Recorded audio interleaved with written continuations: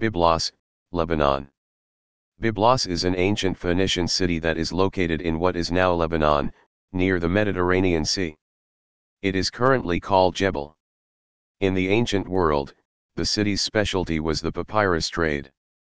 From its name came the words Biblos, translated as papyrus, and Bible, translated as book.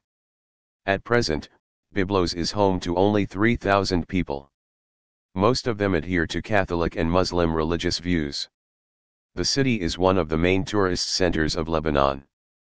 Byblos today is a modern town, on the territory of which, along with the architecture of the 21st century, harmoniously coexist ruins of the Temple of Hellenes, ancient Egyptian Temple of Obelisks, walled old harbor, tombs of ancient rulers, and colorful Roman amphitheater. Byblos is an eternal city and the oldest. This is what many who have studied the history of this beautiful and at the same time unique city, where life has been boiling for more than 7 millennia, say about it. It is located near the capital of Lebanon. By the way, this city is one of the oldest cities on earth, and people have never left it. The main part of Byblos is located on the shore of the Mediterranean Sea. According to legends, the city was founded by fishermen. Over time it became one of the largest trading ports. The city has been known since the 4th millennium BC. It was located on a well-protected hill near the sea, with 2 bays suitable for harbors, a fairly fertile valley around it, and mountains covered with dense forests behind the city. This hill had been inhabited since the early Neolithic period. But by the time the Phoenicians arrived, the population had left the place for some reason, so the aliens did not have to drive out the locals. Almost immediately after the settlement, the new inhabitants surrounded it with a wall. And a little later, at the spring in the center, they erected 2 temples to their most important deities, Jebel and, apparently, Resheph. From this time we can speak of a genuine city. A strong wall, fortified by 2 towers guarding the 2 entrances to the city, from the land side and from the seaside, surrounded the city. From the center, where 2 temples were located near the spring, there were streets built with houses on stone foundations, some of them quite large.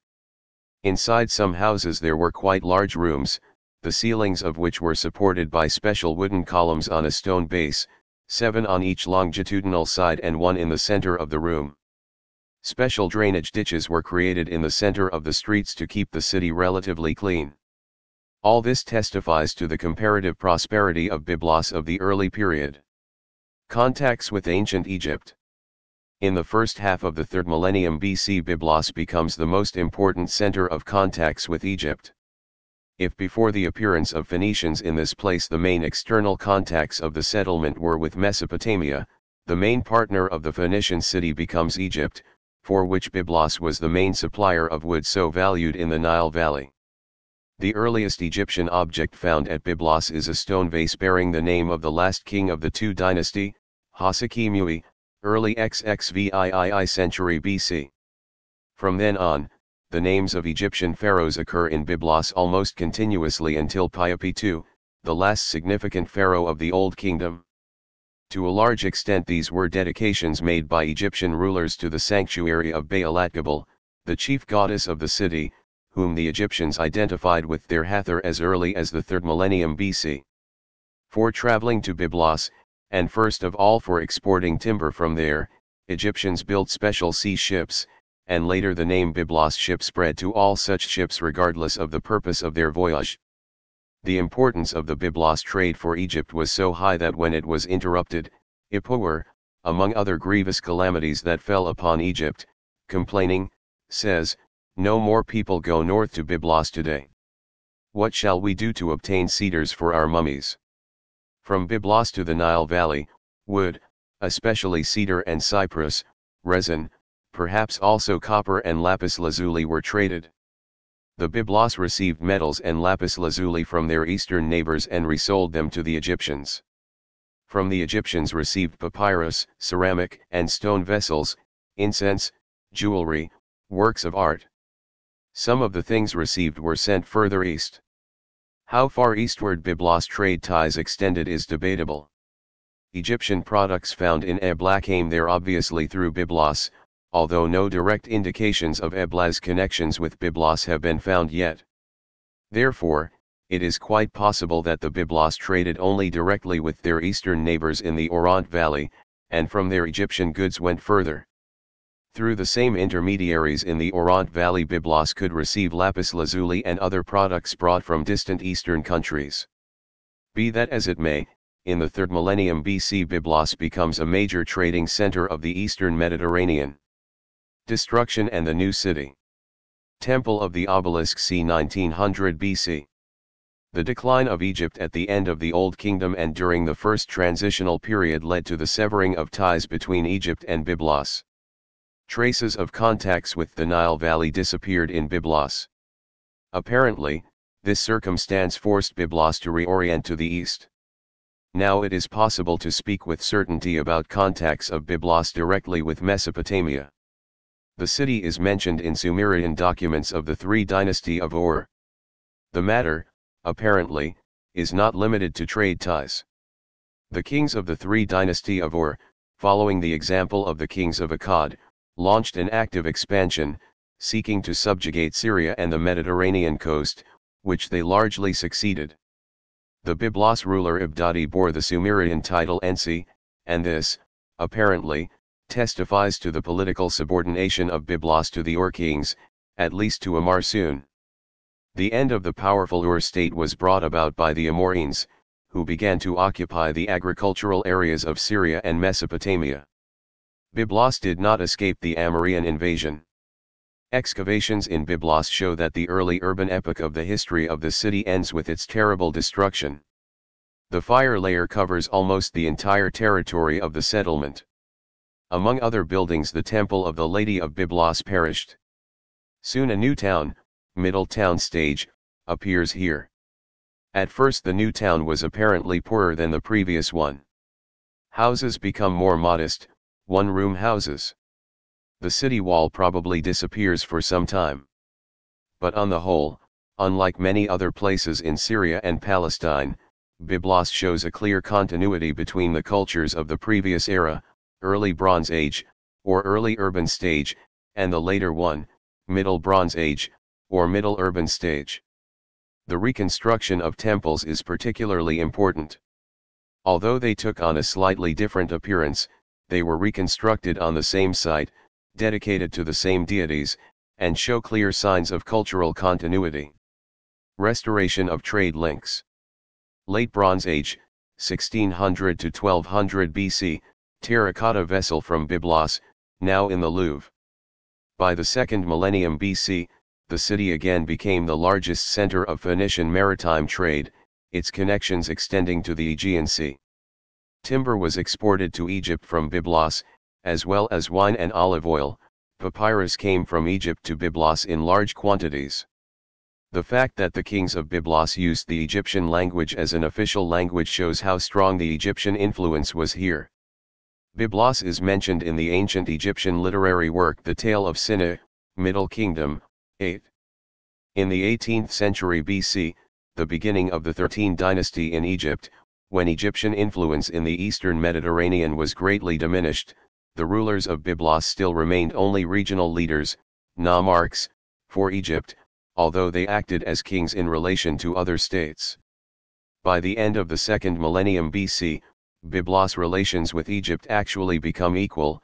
From the Egyptian story The Travels of Anu-Aman, dated 11th century BC, XXI dynasty, it is known how the ruler of Byblos made an Egyptian envoy wait for an audience for 29 days and then asked an inordinately high price for the timber that he asked to sell to Egypt.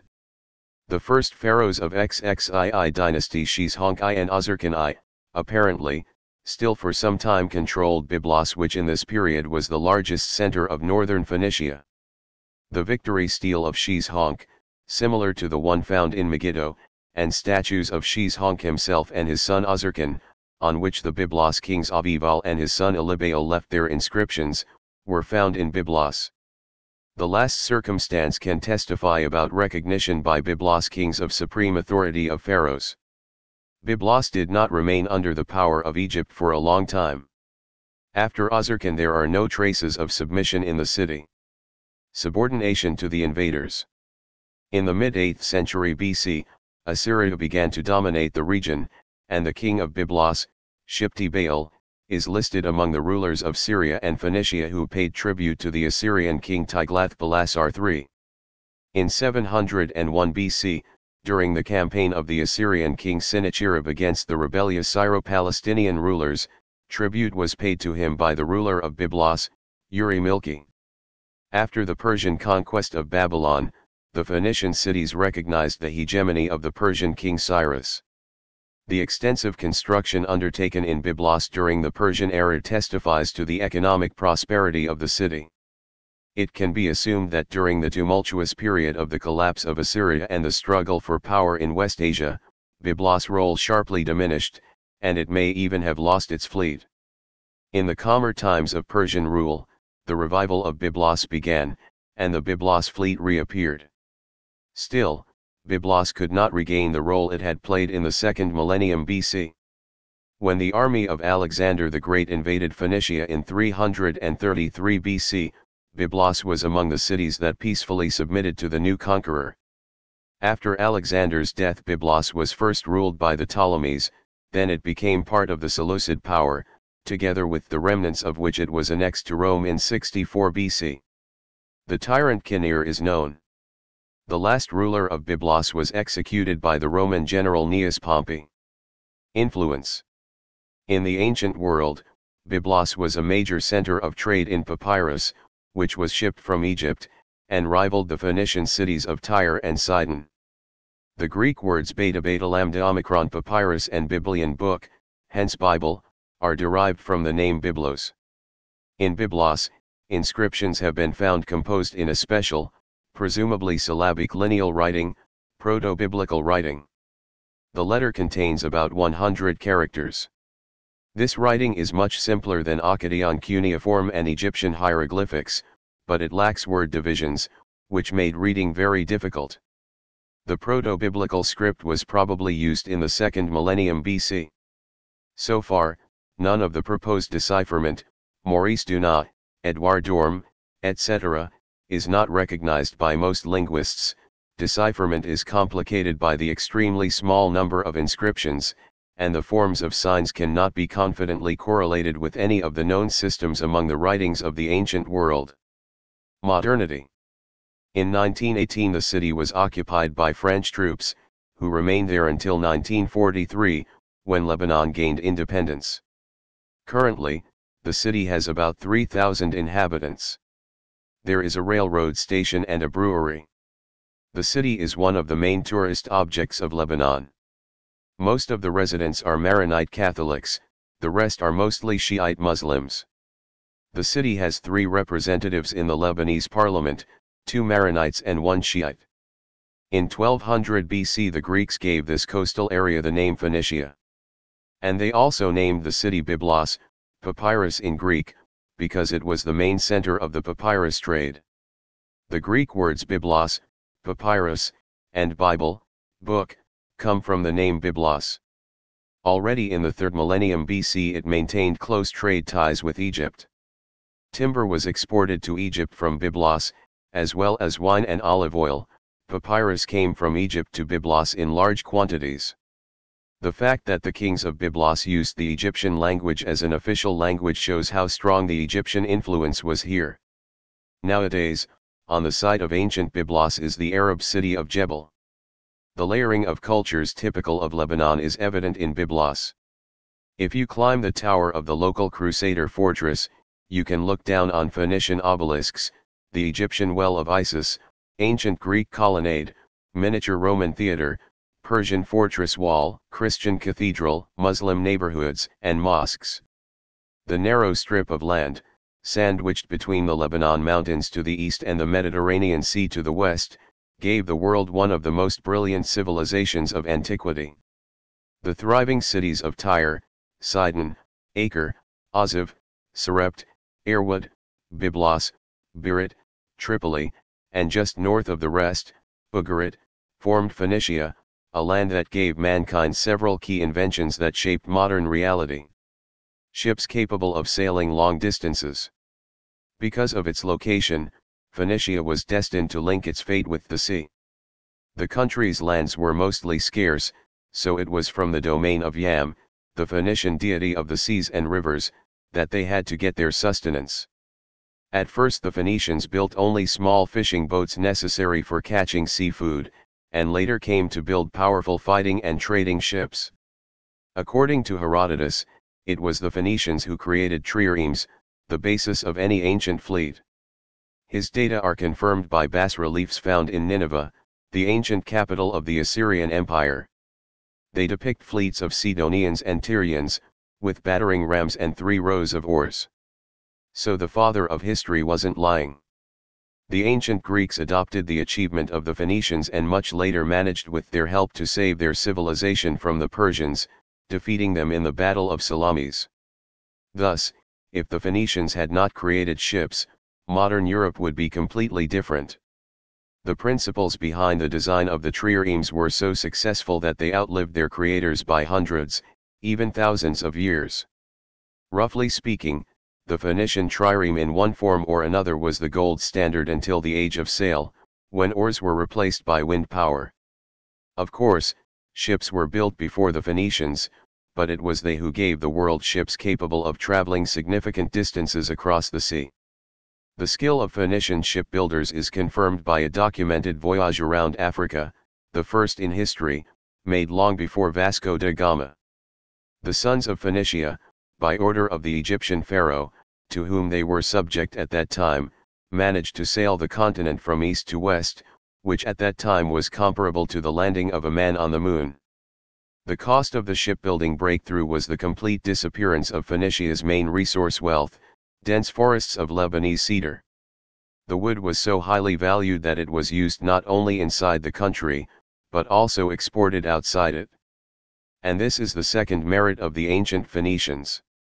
International trade. In addition to the battle fleet, the Phoenicians created a merchant fleet, using it to cover the entire Mediterranean with a network of international trade routes. Before them, trade between countries was conducted neither shakily nor shakily, and with the arrival of the natives of Phoenicia, it has acquired unprecedented scale. Gradually, by trial and error, with the establishment of numerous colonies and strongholds on the open coasts, the Phoenicians mastered all of North Africa, the south and east of the Iberian Peninsula, modern Iberian, sailed to Greece, the Black Sea, India, Arabia and the semi-mythical Ophir. Merchants even reached Britain and Jutland with the Baltic, a feat for antiquity comparable in complexity to Hercules' deeds. Besides sea routes, overland caravan routes were also mastered. Having girdled almost the entire known world with their trade routes, the Phoenicians became a dominant force in trade, and their cities, particularly Sidon and Tyre, flourished, grew rich, and became a tidbit for their stronger neighbors. Because of this, Phoenicia was subjugated by one empire or another for almost its entire history. From time to time, the Phoenicians rebelled, but also quite tolerated the servile status, if foreign rulers, in exchange for tribute, did not interfere in the internal affairs of the country and its cities. So it was with Egypt, Assyria, Persia, partly Macedonian Empire. Alexander still had to sweat to conquer the unruly Tyre, and its successors, up to the Romans, who did not tolerate competitors in trade. Under the sons of Romulus, Phoenicia became part of the province of Syria and its partial independence came to an end, although the region remained a significant center of craftsmanship, which is another achievement of the ancient people. Purple and glass production. In addition to their fame as unrivaled traders, the Phoenicians were famous for their craftsmen. In ancient times, the legendary Solomon himself hired Tyrian architects, carpenters, and builders, who were considered the best in their field, to build the first temple in Jerusalem. Phoenicians produced the best luxury goods in the Middle East, metal products, fabrics of silk and wool. The latter were colored with purple, which was valued in antiquity above gold. The secret of purple dye for many years belonged exclusively to Phoenician craftsmen, which is why the country itself was named after it, Phoenicia, the country of purple from Greek, and to restore the lost with the fall of Constantinople in 1453, the classic recipe for dye could only chemists of the 19th century. The ancients valued purple-colored fabrics in whole states, and there was a reason for that. The dye was produced from special mollusks, a kilogram of which had to be processed to produce a measly 60 grams of dye. And to dye 1 kilogram of wool used about 200 grams of purple. Therefore, the production was very expensive, and the fabrics were valued very highly and were always considered a sign of wealth and high status of the owner in society. For example, only the highest magistrates and later emperors of ancient Rome were allowed to wear either fully or partially colored purple togas. The second significant commodity of Phoenicia was glass. Its invention is disputed by several regions at once: ancient Egypt, Mesopotamia, Africa, some other countries of the eastern Mediterranean, but historians have not formed a unified opinion on this issue. Pliny the Elder retold a legend according to which the Phoenicians accidentally invented glass, but the reliability of this legend is doubtful. Invented glass in Phoenicia or not, but it is known that it was here for the first time began to produce transparent and multicolored products. Also Phoenicians belong to the discovery of blowing production. Producing such unique products, being inhabited by skillful artisans and traders, Phoenicia became a crossroads of many cultures. Every day in the center of trade in the eastern Mediterranean, a great deal of transactions took place, which had to be secured by appropriate contracts. This required a convenient system of records, and the Phoenicians invented it, giving mankind its greatest discovery: alphabetic writing. The lingua franca of the ancient East was the Akkadian language. All business correspondence was conducted in it. Cuneiform was used for writing, a complex system of about 600 signs, each of which also had several meanings. In order to keep documentation in a foreign language, moreover, in such a difficult way, it was necessary to have a huge staff of specially trained scribes, the cost of whose services, including because of their long training, was very high. As the number of trade transactions increased, the use of Akkadian and cuneiform became very inconvenient, and the Phoenicians found an elegant and effective way out: they invented their own writing system. It was the first phonetic alphabet, in which one sign was assigned a single sound. There were 22 signs in total. Vowels were absent, because of what records received unusual for modern people look. For example, the name of the ancient city of Carthage, Karthagest in Phoenician, new city, would be written in the literal transfer to Cyrillic as Krtkdst. Such a script was easy to learn and could be used without the mediation of scribes. The ancient Greeks became interested in the Phoenician invention. The Hellenes slightly improved the Phoenician writing by adding vowels to it, thus making it more flexible, suitable for any speech. Through them, the Phoenician alphabet spread throughout Europe, partly to Asia, and further around the world. The original writing of Phoenicia became the basis for the overwhelming majority of alphabets of the world, including Slavic. That's how the desire to keep trade accounting more conveniently gave impetus to world education. Without the inventions of the Phoenicians, mass printing would hardly have been possible, which means that literacy remained a privilege for a small circle of scribes and learned men. The heyday of the Phoenicians eventually came to an end, and soon, after a series of devastating conquests, they faded to the periphery of world history. The last burst of their legacy is associated with Carthage, a former colony of Phoenicia that grew into a powerful city ruler of the western Mediterranean. The Punes, descendants of the Phoenicians who inhabited it, challenged the mighty Rome at the dawn of its power and were very close to success in their struggle against it. But neither Hannibal's victories, nor the enormous wealth and powerful fleet could not break the backbone of pride and strength of the children of Romulus. As a result of the dramatic struggle, Carthage, the last fragment of the former great Phoenicia, was destroyed to the ground.